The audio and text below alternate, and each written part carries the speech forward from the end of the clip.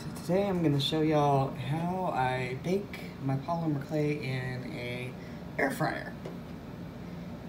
It's actually a lot cheaper just because it uses less power, it doesn't heat up my kitchen so bad, and it makes for a really nice even bake just because it's an air fryer. So I'll show you. These are glass that I got off of Amazon.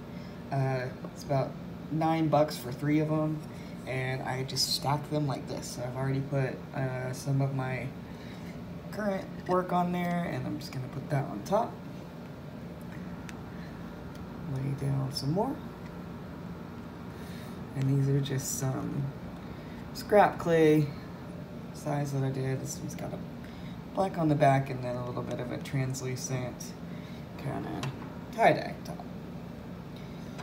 Okay.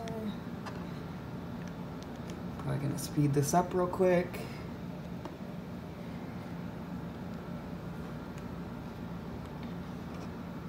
And then again, I just add another layer. So here's another sheet of glass. And so we have everything. I have 6 pieces of glass, so I can do 5 layers, and it does not change the quality at all. And then I just I make sure there's a layer on top just so it keeps the bubbles out and keeps it from cracking when it's translucent and such like that. Gives it a nice smooth finish. So, and I kind of press down as I go just to even out any weirdnesses in the thickness of each piece.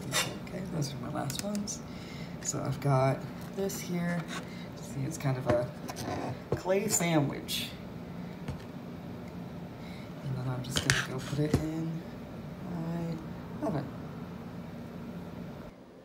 Alright, so excuse the shakiness here. I do not have a stand over here to use, but this is just a baking sheet I got for literally 97 cents at Walmart, and then I cut out some cardboard to fit in there to keep it from burning the clay.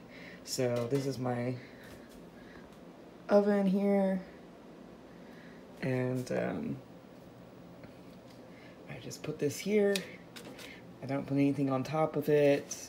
I don't dome vent it or anything. And you can see there's just the layers of clay there. And I put it in. I have it on the bottom rung. Goes in like that. Close it up. And then I just put it at 60 minutes. I do 60 minutes twice. And then for the temp, I'm gonna put it at 260. And then I just run it. And once it runs out, I'll put it for another 60 minutes. So I do bake mine for 2 hours. So there's that. And then I'm just gonna show you some that I've already made. As you can see, they still bend. They're super flexible. And they're ready to go in my shop. Here.